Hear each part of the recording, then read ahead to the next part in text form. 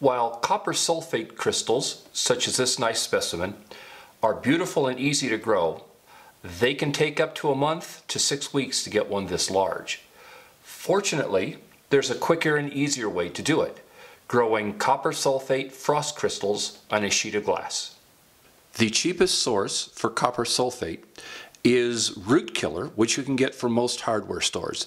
Just make sure to read that it's at least 99% pure copper sulfate.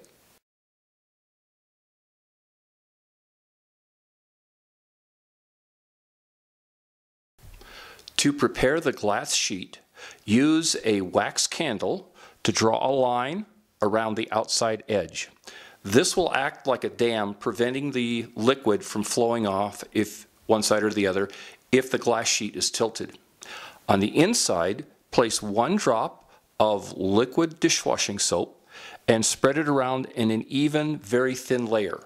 This will reduce the surface tension of the copper sulfate solution so it spreads out thinner, and will also make it easier to clean the glass off after you're done growing the crystals. Place 1 to 2 teaspoons of the growing solution in the center of the sheet and then spread it around to make an even layer. It's best to wear gloves so that you don't get the copper sulfate solution on your fingers. Place the sheet on a horizontal surface, and depending on the temperature and humidity and how much copper sulfate solution you put on the glass sheet, within a half an hour to 2 hours, it will be covered with very attractive copper sulfate crystals. One thing you can do to enhance the blue color is add 2 teaspoons of blue liquid food coloring to the solution.